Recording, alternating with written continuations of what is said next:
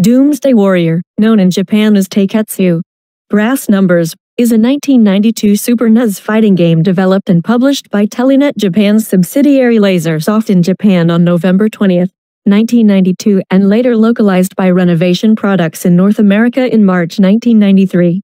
It was created during the fighting game trend of the 1990s that was popularized by Capcom's Street Fighter II.